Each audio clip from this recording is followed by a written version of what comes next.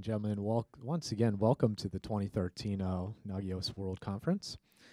Up next is an intro to network monitoring using Nagios Network Analyzer and NSTI. Ladies and gentlemen, please put your hands together for Spenser. Thank you. So for those of you that I haven't talked to already, I know I've spoken with several of you. I'm one of the Nagios employees. I work on the tech team. I'm a pretty active participant in DEF CON and other open source projects and things, a lot of OWASP and stuff like that. So security, some of the network monitoring, SNMP traps type stuff, knowing what's going on in my own network is something that I find very interesting, and this just kind of goes off of that. Today we're going to try and talk about some SNMP basics. I know this, especially if you're coming from Sam's talk, we're going to try and not get into too many little tiny basics and stuff, but just go over some SNMP basics because it does seem to be a pretty big issue lately. Go over some of the NSTI stuff, which is not an official product, but it is something that we do offer, and Nick has been working on a new version of it. Go over some NNA stuff and possibly give you some ideas of how you can kind of integrate the 2 or 3 as a way of better monitoring your network and getting more correlation between the products that you're using. So what is SNMP? If you don't already know, it's supposedly a simple network management protocol. Really? Not that simple. It's basically an application layer protocol that allows you to query your remote network devices, different OSs and systems, and find information on them. It works using what's called OIDs and MIBs, or OIDs, MIBs, and traps and gets and all sorts of other fun things. And we'll get to those here in a second. The basic terminology is what we're going to kind of go through for the next 5 minutes or so, hopefully at most. To start off with, the manager is actually the portion that would be running on NSTI or running on your Nagios XI system that's collecting your traps or running the gets, get requests against your systems. The agents are going to be an actual agent that's running on a remote system, or your network switch and router, something along those lines. The other big point that does get noticed but does get overlooked at times too is that there are 3 different versions. There's version 1, which is the first standard. I don't recall when it came out, but it was pretty basic, worked just fine, and it is very similar to version 2. Version 2, which is also called V2C, allows some enhancements, mainly performance, some security improvements, and like some things with the community string specifically, and bulk get requests, which is a huge improvement for some certain things that we're actually looking at implementing with XI itself and some of our network stuff that we're already doing. Version 3 really isn't any different from version 2. There's no major improvements other than security. It allows you to do cryptography or secure your communications, and it allows you to do username password authentication and actually verify who you're getting stuff from and who you're sending it to. So it does offer some nice things, but again, not super easy in any case. So MIBs, what are these MIB things that I'm talking about in OIDs? MIBs are a collection of OIDs and references on how your system can use them. Pretty basic idea if you understand what I'm saying. Basically, the OID is an identifier that works like an address for telling your SNMP GET request or your SNMP trap that's being sent to your manager what it's referencing and what data is actually contained within it. So the 3 major types that you're going to be working with, there are plenty of others that are kind of subsets of these 3, are GET requests,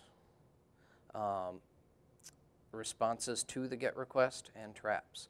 GET requests, as you might expect, are the manager talking to the agent and saying, hey, what do you have at this OID? Here's my community string, just send me back the data.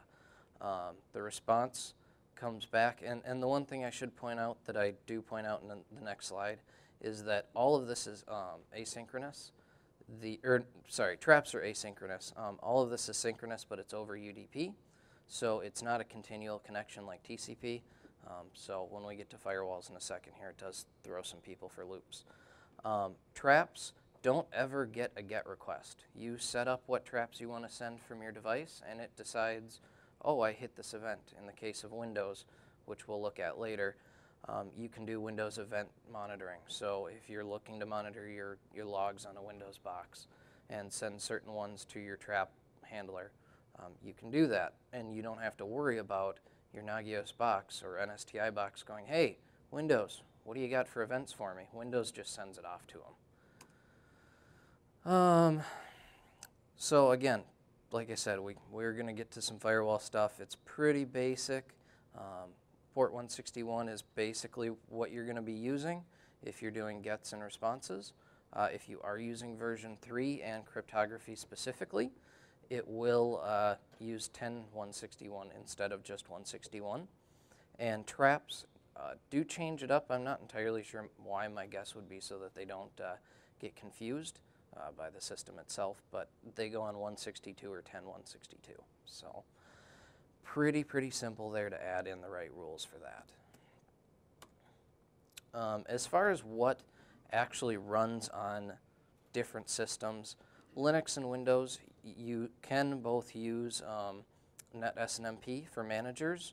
For agents, Linux uses snmpd, snmptt, and trapd, and Windows itself just has the SNMP service, which both contains its agent and its trap generator.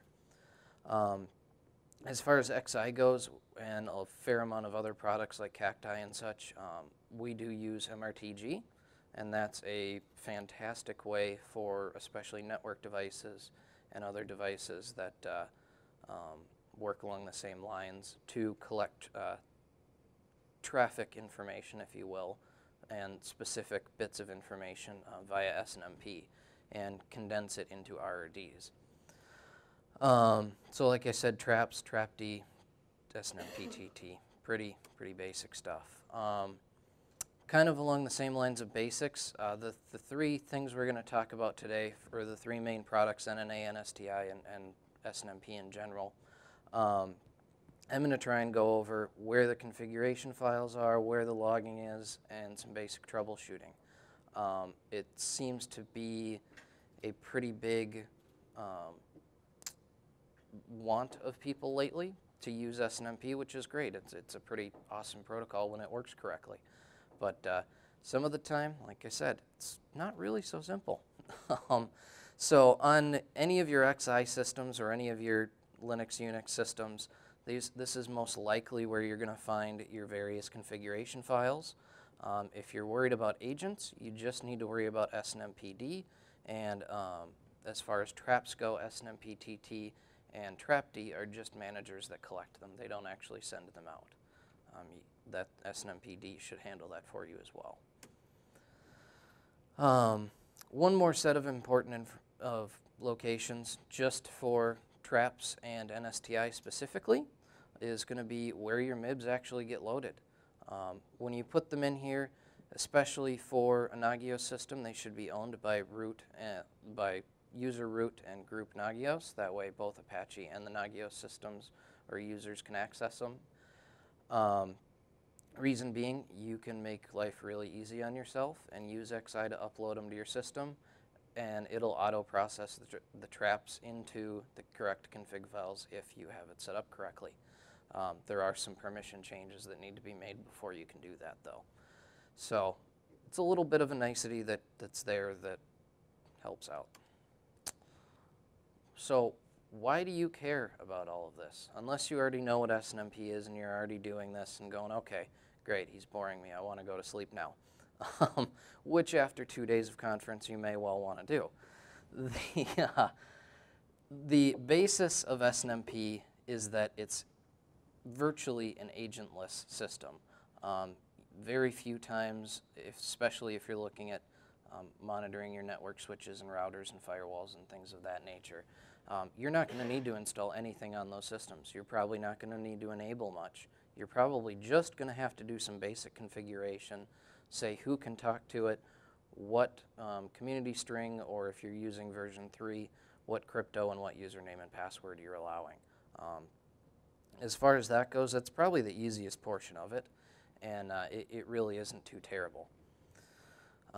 And the other big thing is, especially regarding Nagios, there are a whole heck of a lot of plugins that use SNMP. You can find stuff for BlackBerry servers, for Windows servers, checkpoint firewalls, you name it, and someone's probably got an SNMP system for it, or plugin for it, because so much does support it. Moving on from hopefully the not so semi-boring portion, we'll start talking about some NSTI and NNA here. NSTI is our Nagios SNMP Trap Interface, and basically it allows you to collect and dump, well, it doesn't collect them, snmptt and trapd do, and they dump them to a MySQL database, which allows you to actually view these records in a pretty easy way. Nick Scott, who's presenting over on one of his agents that he's been working on for the past couple months right now, has made the interface basically all on his own. I poke and prod him quite often, and so do several of our customers.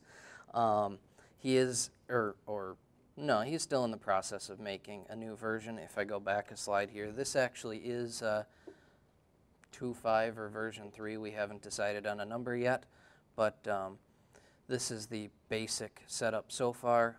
It's got most of the workings that all the previous versions did. It's much cleaner, and there's very little actual dependencies and issues with it like one or two of the previous ones have had. Like I said, NSTI uses snmptt and trapd to collect the files. They dump them to MySQL, and it displays them for you. It's super lightweight, and it's quick, and it makes it so that you can view these traps without pulling your hair out trying to look at logs for days. Some of the important places as far as logs go, it does not currently have its own log file. It is something that I've been talking with Nick about doing, because it would probably be helpful to understand why NSTI may not be working directly from what it thinks, as opposed to what Apache or MySQL think. But generally, so far, we found that these are enough to figure out what's going on. Configuration files, depending on where you're looking, the reason I bring this up is because version 2 and 1 and 3 use the same, or use different directories. 1 and 3 use user local NSTI. The version 2, which is the current newest one, uses user local Nagios TI.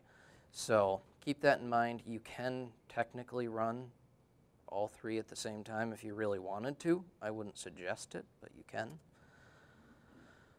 So some potential issues you can run into. There are quite a few. These are probably 3 of the biggest ones that we've seen in the last 6 months or so, and this is not specific to NSTI. This is with traps in general. If you're finding that snmptt is not logging traps, it's probably either that it's not receiving them, you've got a firewall issue, or it's not sending them, UDP is not getting there for some reason, or your spool directory doesn't have the correct permissions for trapd to actually dump them into. There are some other specific snmptt settings that go in the INI file that it can work without them. It works much better with them, specifically like putting it in daemon mode and some other things like that. MySQL issues, it's MySQL. It's really not too troublesome as long as it's done correctly, but the main files that you have to worry about configuration for that are just the NSTI CFG and the snmptt INI. The only other big one that seems to be coming up lately is traps not sending to XI, which isn't terribly difficult, but it's kind of infuriating when you can see that they're coming in and you're still not getting your NSTI or XI to actually pick up the traps and go, hey, I got them here. You know, they actually do work. The biggest thing for that has been the trapd.conf actually contains how you're contains part of how you're expecting to handle traps, where they're supposed to go, and specifically the SNMP trap handler.py is a big part of that, and is something that let's not let that unplug. Is something that tends to get overlooked a little bit. So what can you actually do with this, right? I mean, I'm blabbering at you about this whole SNMP stuff and traps and NSTI, but I haven't actually told you what you can use it for. Well, it's really nice, especially if you've got a lot of devices sending in traps, so that you can correlate that data. You can run filters against it and say, hey, you know what, I only care about stuff that is referencing this particular firewall rule that's being hit from my various border firewalls. You can also use it to,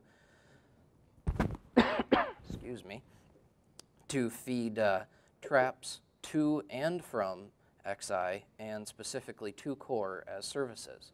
So if you've got, again, a firewall or a Windows box, or you want to monitor event logs, you can do that as a service in XI and have either NSTI forward them after it's collected them, or have XI forward back to NSTI in TrapD as that things get acknowledged or things go critical and actually happen. There are some components in XI that will allow you to do that. And the other big ones are probably network device changes. So if an interface goes down, instead of waiting for your Nagios checks to pick it up in 5 minutes, you can get it pretty much instantaneously, because the device will tell you itself, hey, this interface is down. So specifically, ooh, yeah, that did come out a little gross. One of the things that I use it for at home is collecting my Windows event logs. My Exchange server at home likes to do some funky things occasionally and back up the queue and not actually keep sending mail to my phones and other things like that like it's supposed to. So what I've done is gone in and actually, I guess service restarts is next, but gone in and actually told it to log when someone logs in, and specifically I don't allow remote desktop, I use log me in. Log me in is nice enough that they have Windows events that actually do get logged into the event log, and so you can tell the event log to SNMP Trap handler that Windows provides, and that it's in all versions of Windows at this point, although Microsoft is trying to deprecate it. You can tell it, hey, when you see this, send it off. So every time I log in, or one of my friends that actually has access to it logs into my server, I see, hey, they logged in, they're at this IP address, they came in with this username. If I wanted to, I could set up an XI alert that sent me an email and said, hey, this guy's logging in again. What's he doing on your system? Is he going to go break your email again? That wasn't supposed to go that far. There we go. Another one I've done, again, on the same lines of the Exchange server. In this case, it's actually showing the SNMP service being restarted on a Windows box. You can set it specifically for any services to show restarts or unexpected shutdowns, things of those nature, or of that nature. So it's really helpful, and you can kind of, depending on what you've got set up, without having to go dig through the Windows event logs that are 10 million lines long and really not all that detailed in some cases, you can kind of follow a path of what's going on in your system from startup to shutdown or startup to issues, just using traps if you've got things set up correctly and if your products support it. Getting on to NNA, as we like to call it internally, Nagios Network Analyzer. This is a pretty sweet product that Nick and Jake have been working on for, I don't know, a while or so. I know we did have a beta probably a little after last year's conference, if I recall correctly. And the big difference now is RRDs have been compressed. They're vastly superior as far as data storage compared to the previous version. The interface, if you saw it before, is completely rewritten and redone. And again, it's pretty light on your system. But what is NNA? Well, it's a flow collector, as if you came from Sam's talk or if you saw Nick's yesterday. It collects network flows from your various network devices or an agent on a Windows box. So what do you do with this stuff? What's the point? Well, you can correlate network traffic, again, with traps and things like that. You can say, hey, you know, this guy logged onto my system. I don't know what IP this is. What other stuff did he do, or what other, what information or things happened on my network while he was there? And you can use NNA to actually look at, oh, well, between 11:15 and 11:45 p.m., the system he was on accessed these websites, or these IP addresses at least, sent this data over this port that was open on the firewall, and he sent out 3 gigs of data. You can't really tell what that data is. It doesn't give you that level of detail, possibly, but it at least can give you an idea of, hey, something happened. So again, along with the important things to look at on those systems, in this case, NNA is pretty darn simple. We put it in user local Nagios NA. It's got all of your files there. There's very little to configure outside of making sure that snmptrapd is actually started. Once that's started, you can collect things and get all your sources sending in, and it's really pretty easy.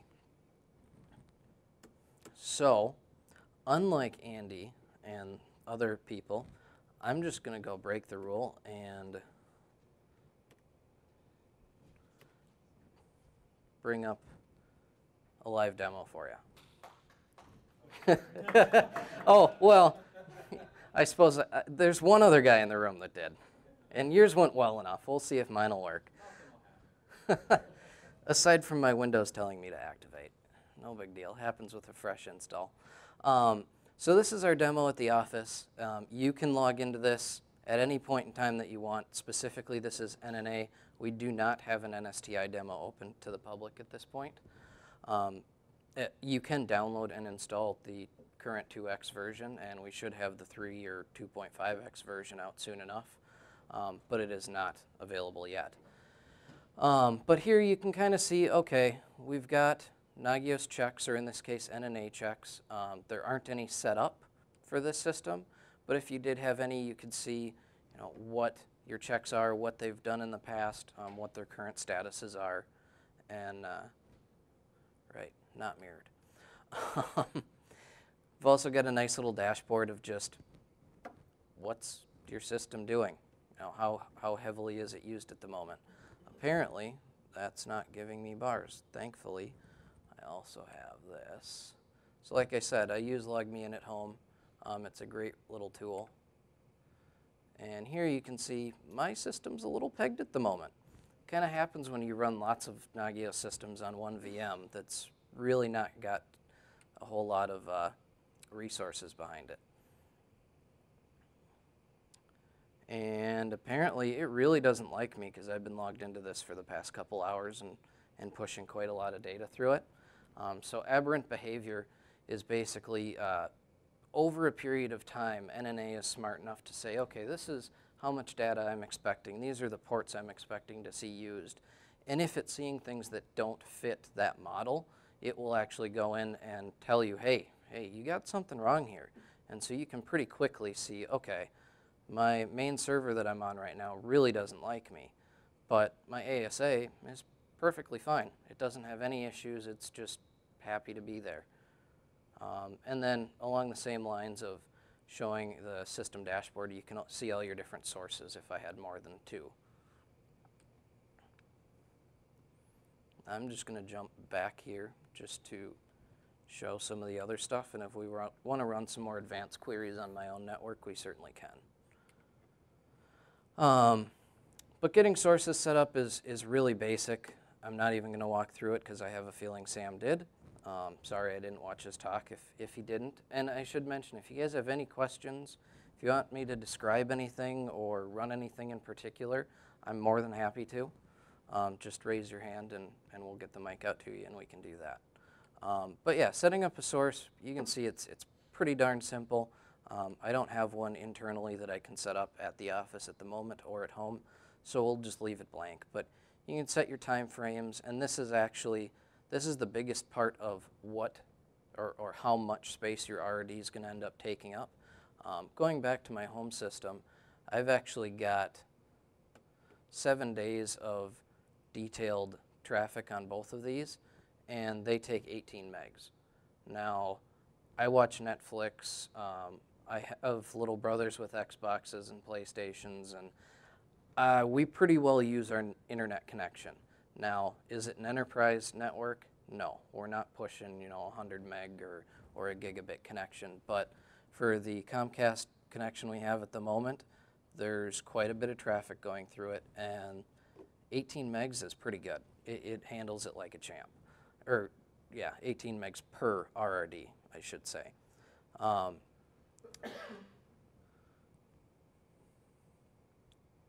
Once you've got sources set up, you can go in and further correlate your data. And so in this case, the two sources that we've got set up in the demo are actually two different border routers that we've simulated.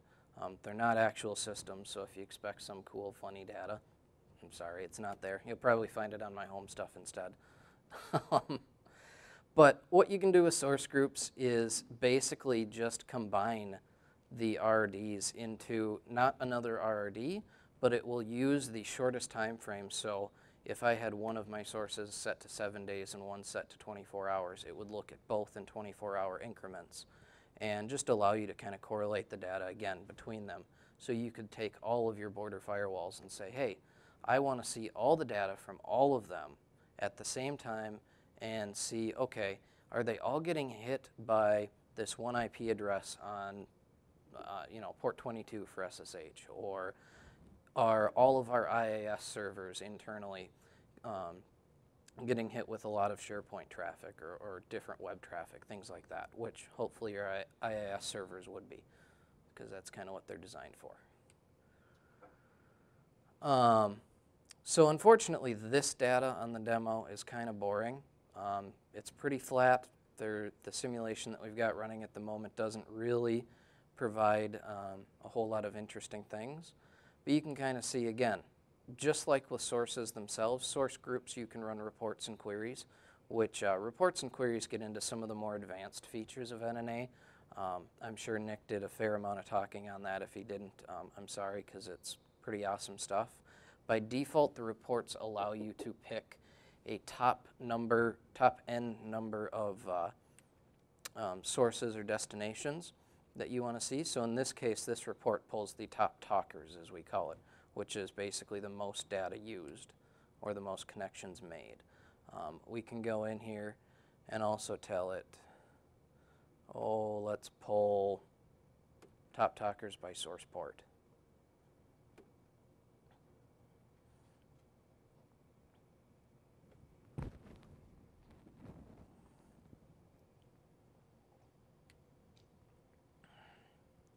And in this case, it's actually sorting by what the source port was instead of the source IP, and saying, okay, we've got, I don't know, some billion number of packets, it looks like, from 3306, whatever that may be.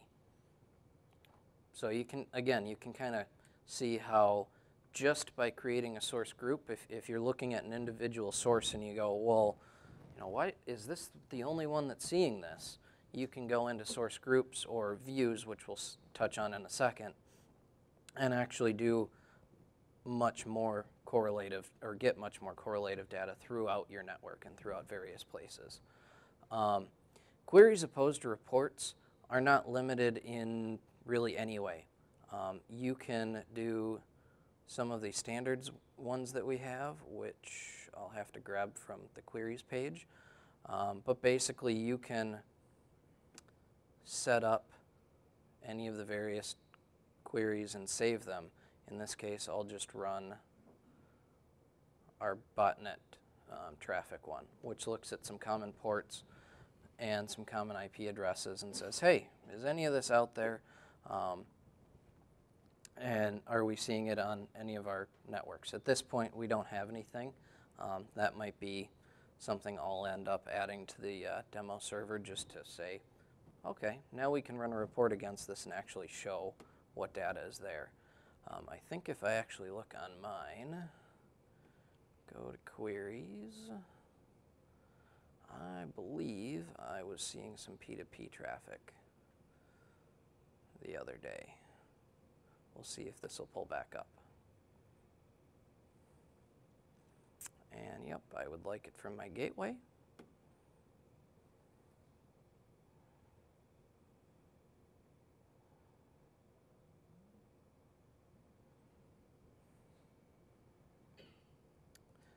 Yeah, sorry, my system's a little slow at home. Like I said, it runs a little heavy. But you can see, okay, I've got 68 bytes from today at about 2 o'clock that are going into my network or trying to come into my network from somewhere. Now it's not saying, the one problem that I've noticed that I've talked with Nick about correcting is that it does not correctly show, and flows in general, we found this to be the case.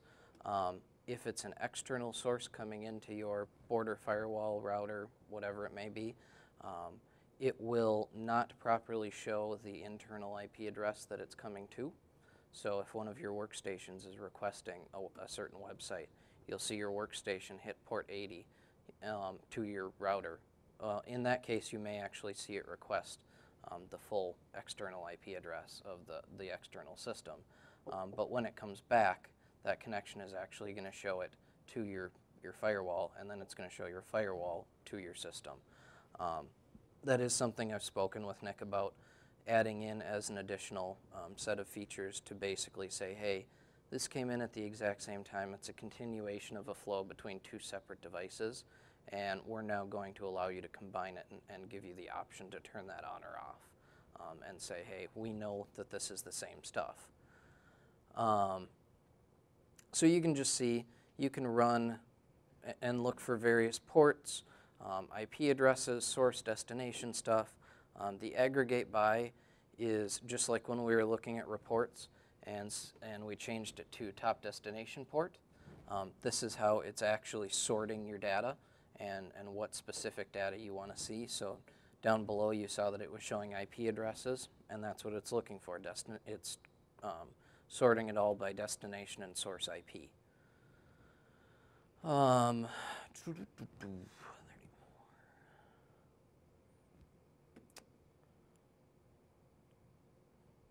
So one of the things that NNA and NSTI both allow is sending checks to Nagios. So you can actually, this would be the name of the service that you're sending, and you can do source or source group just like you can with reporting and querying, and choose whatever you would like.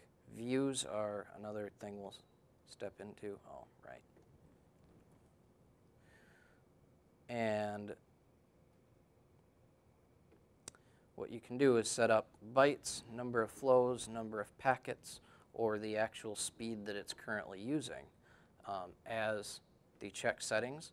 So if you're used to, for instance, one thing that I've done at home is for the last couple nights, I started watching Netflix at night, and I noticed that my XI alerts would start going off because my PlayStation also likes to go and update itself at night while I'm watching Netflix, which doesn't bother me. I have enough bandwidth to handle it.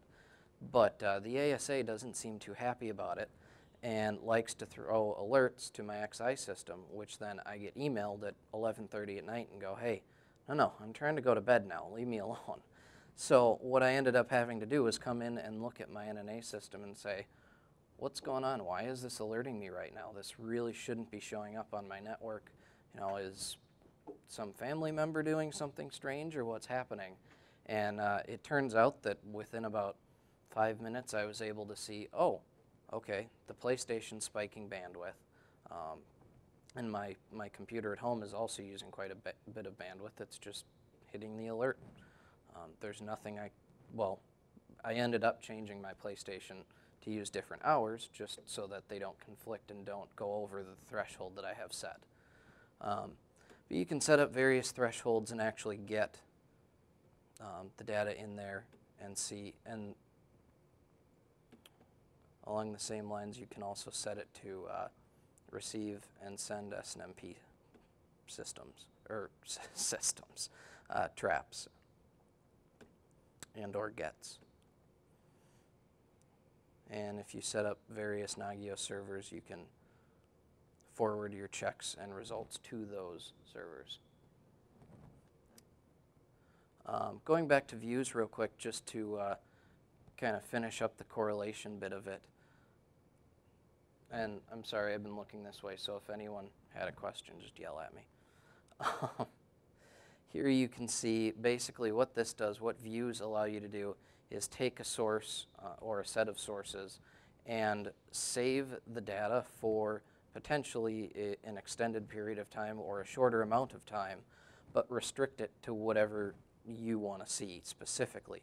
So again, if you've got a border firewall, maybe we want to look up RDP traffic. Okay, and let's do port, what is it, 3389? And we'll make it for 24 weeks. This will get reset in an hour or two anyways. So then we can go add some sources. Like I said, you can add one, you can add both.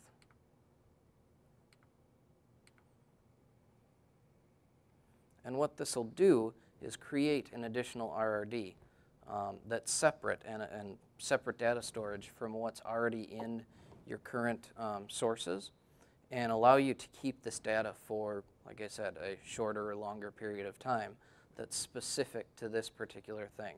So if you need to monitor, in this case, HTTP traffic for compliance reasons, or RDP traffic just to, you know, maybe your PCI things force you to do that, you can do these sorts of things.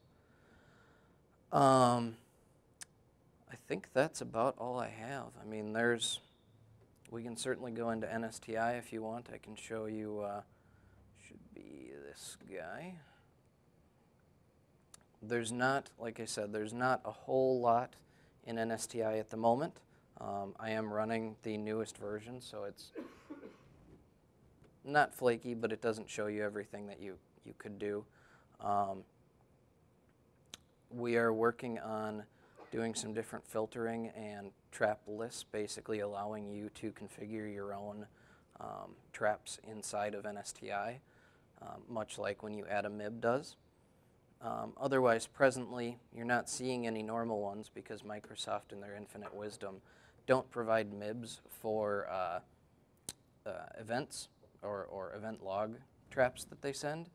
They basically like to start everything up all on their own. And let me see if I can find it. So yeah, like these enterprise MIBs that you're seeing here, all these wonderful numbers that specify an OID are actually the name of the service turned into their ASCII table values. And so yeah, for any particular service, there's no MIB that actually you can import and work with this. You have to create it all by hand.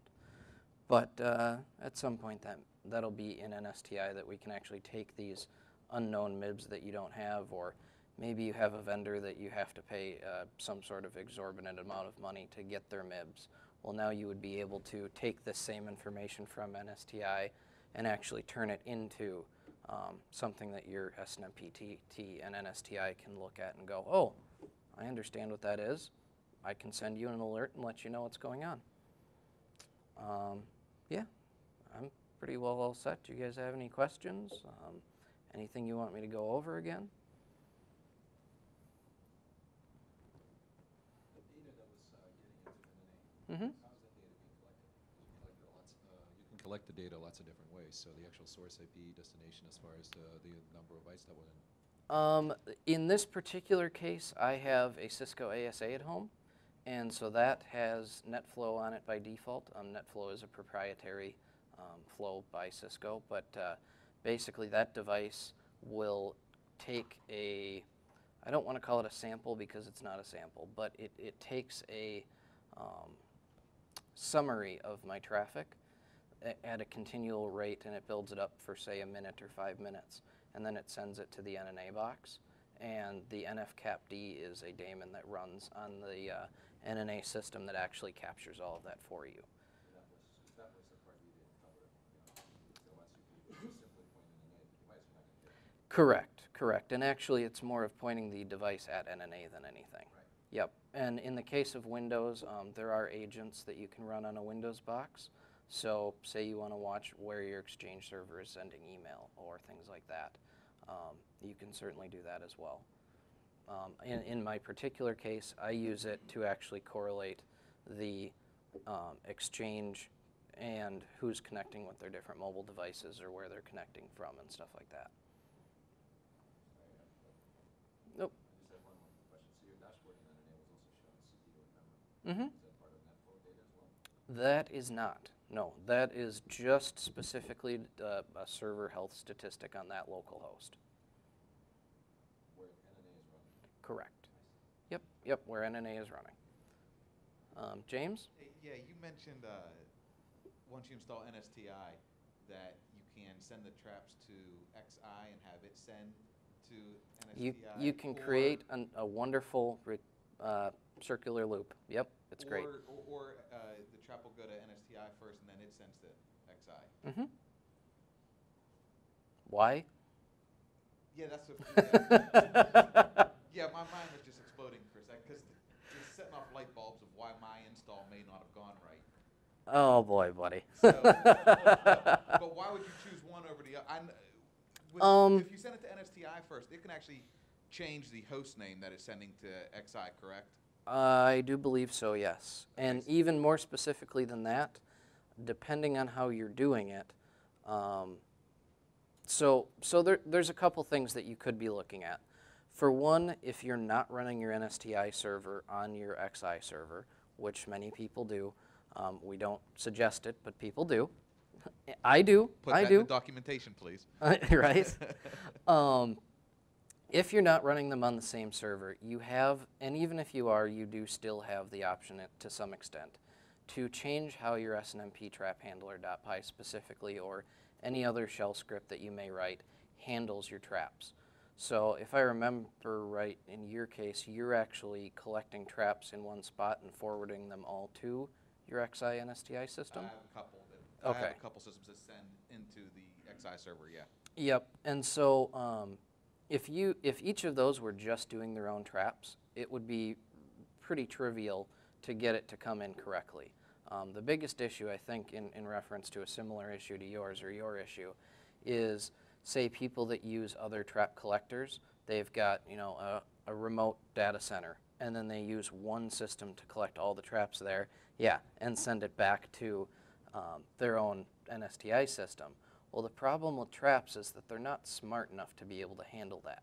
So what we have to do, or I believe should be available in NSTI or handling in the traps itself, is to rewrite how those traps are handled and say, there's an additional value or there's this value in the trap that actually does say what host it comes from. I actually have a wrapper on my forwarders Yep. so that it comes through with the right host name. And that's exactly what you need to do.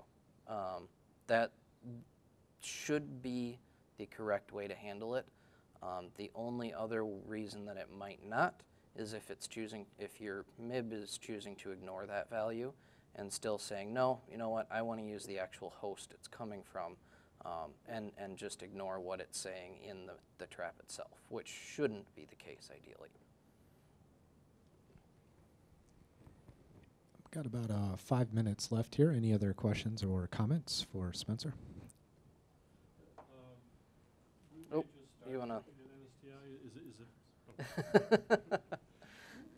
We had just started looking at NSTI. Is it fairly straightforward to configure and set up? I take that as a no. It should be. It really, really should be. It's not as difficult as it is. Or it's more difficult than it should be, because it's kind of like XI in a way that it's got several moving parts that sometimes just don't quite work correctly. For instance, we'll pick on James again in the back there. Him and another gentleman on our forums have had several issues with it for the past week or two, I would say, and at least. And we've worked through a bunch of issues. We've gone through quite a lot of troubleshooting to try and figure out what's going on. At times it works, and then a day, a week later, system update later, it doesn't work. And in my own writing of this presentation and actually working with version 3, for one, part of the issue, especially if you're going to look at version 2, is it uses some Django dependencies for Python that are now updated to a point that the versions that are in use in NSTI 2.0 use code that's deprecated and or completely unavailable.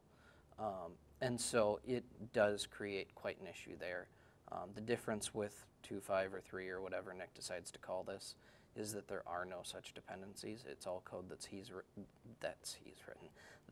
written, and aside from some, whatever built-in Python functions there are. The install for 3 or whatever the current version I'm using is a snap. It's significantly easier. The only wheels that tend to get stuck are snmptt itself or trapd, which are the actual handlers from net SNMP. Do you have any date in terms of availability of 2.5.3.0? Not that I'm willing to give out. I will say that now that NNA is done and in production, that and several other smaller projects are moving to the front of the line. So I wouldn't expect it too long. I know he wants to push it out. It's a project that he finds somehow to be a lot of fun to work on. So, the other thing with it is it is more of a personal project for him. He doesn't often get time in the office, or hasn't for a while. So I'm pushing him. I want it. There's features that we've talked about, he and I have talked and discussed, that are looking to be pretty great and should be very, very nice to have, especially some of, like I said, the adding MIBs or adding configurations that don't currently exist regarding like Windows event logs and things. That would be enormously helpful. That just, as far as I know, don't really exist in many other products. But no, unfortunately, I don't have a timeline. Any other quick comments or questions? All right, excellent. Well, let's hear a big round of applause here for Spenser. Thank you.